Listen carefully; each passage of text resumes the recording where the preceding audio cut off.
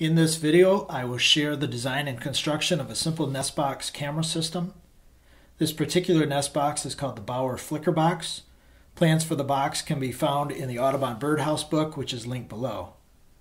The box was originally intended for northern flickers, but was never used for nesting or roosting.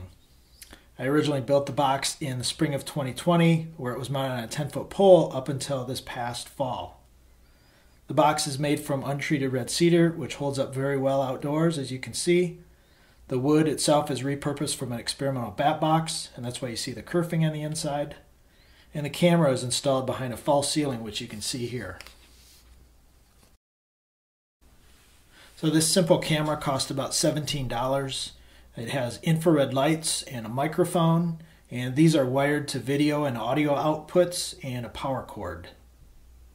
I've modified it and enlarged the entry hole to accommodate either screech owls or wood ducks, and this year I will mount the box in a more appropriate location for those species.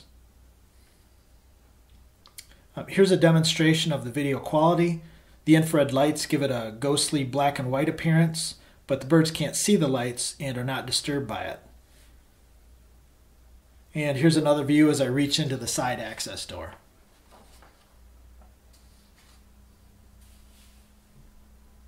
So the camera itself is hardwired to a portable power supply and digital recording system located in this box.